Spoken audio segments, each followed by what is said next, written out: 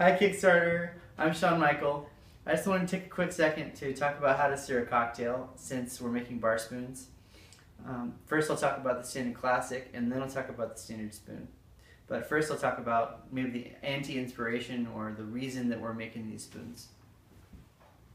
So this is a very common bar spoon that you can get for just a couple of dollars and it feels like it.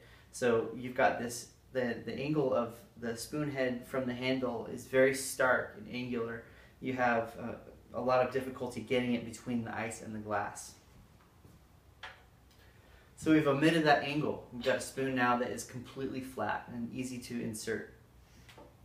So for those of you that are just now getting into making cocktails at home, or if you're a bartender who's going that direction of being high quality, initially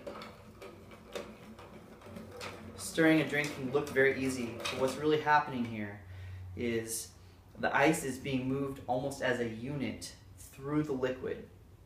Now you're chilling and diluting at the same time to the proper amount, and that cocktail is going to be optimum. But what's also happening with the spoon is you're pushing and pulling and rotating around the inside of the glass. So the spoon is not only spinning, but it's also following the inside circumference, like this.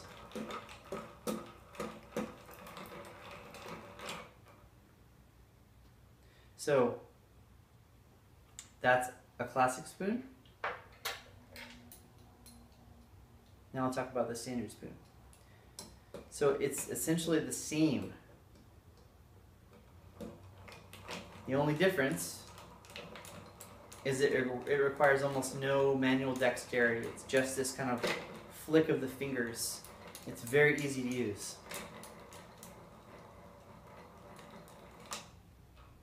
That's the standard spoon. It's the standard classic. And I'm Sean Michael. Thanks for watching.